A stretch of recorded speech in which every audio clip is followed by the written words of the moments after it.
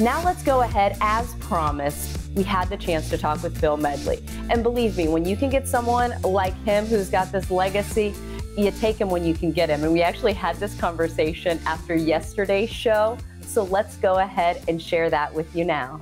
Oh, a group that really the name came from a compliment because they were righteous then and you know what? Righteous now. I'm talking with Bill Medley today from the Righteous Brothers. Bill, hello. It is so good to see you. How are you today? I am great. I am in Newport Beach, California, looking out on the water and but getting ready to go to Florida. And we are so excited that you are going to be heading down here, performing 2 shows. Before we dive in, to some of your history and the things that I'm sure people always are asking and wanting to know, I'm curious about why hit the road again. I mean, someone who's had the success like yourself, I mean, from all of your awards, Grammy, Oscar, Golden Globes, American Music Award, you can just kind of enjoy this time, sit back, relax, enjoy your home. What is it about getting out and about and performing that keeps you still going strong? Well, I guess it's just the love of music and love of performing and getting to go out and, see the fans and talk to them and hear the stories. It's just, listen, I've always said I'm a one-trick pony. I'm a singer, and that's what I do. Actually, this last year and a half has been one of the toughest year and a half I've ever lived, not being able to go on stage.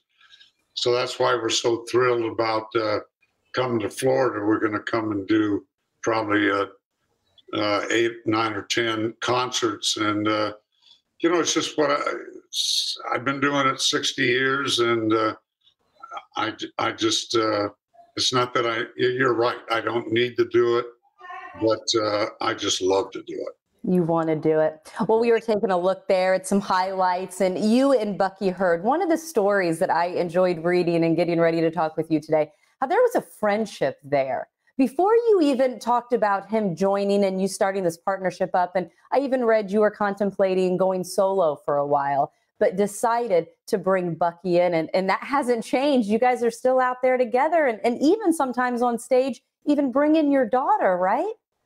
Yeah, my daughter, actually, I recorded a song for Dirty Dancing. I've had the time of my life. And it was right when my daughter was born.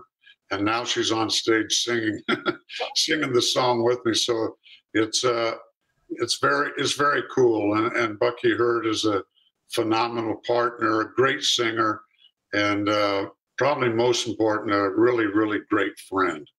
I love hearing that. You brought up Dirty Dancing. You in the movies have had quite a relationship. And I think it's interesting to look at your music, and you have so many maybe couples perhaps that had their first kiss to one of your songs, back in the day, or you've got other generations that when they hear a certain song, they think of Top Gun. Explain what that means to you as the fact you're still performing these songs on stage for enthusiastic audiences, to know how much your songs do resonate and mean to people today, tomorrow, forever. Well, it's pretty amazing. I don't even know kind of how I feel about it, other than I feel real blessed and honored that, in the 60s, we got our hands on, some really good, great songs. I can say that because I didn't write them.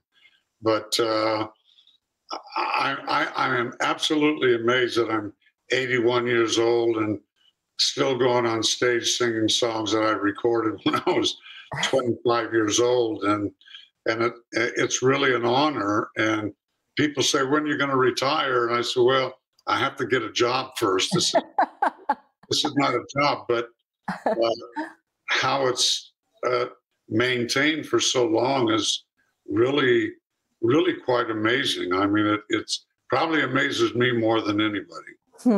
Hey, Bill, I had read somewhere too, you've already touched on the fact the past year and a half has been challenging for everybody. You also had to deal with throat surgery. And I heard you say, though, you kind of feel that your voice may be stronger than ever. Yeah, in 74 or something like that, I was told that I would never sing again. And that wasn't an option because that's all I do. But, and I got my voice back. And then, yeah, in May of 2020, I had a tumor in my throat. They removed it and it wasn't cancerous. And yeah, ever since then, it feels like my throat is even stronger and clearer. I love Maybe hearing my sinuses, I don't know. that. Hey, Bill, we've only got 30 seconds left. I want to throw two more quick one out there for you, okay? And you can just answer these the first thing that comes to your mind. First off, what is the song that gets the best reaction from the audience that you perform?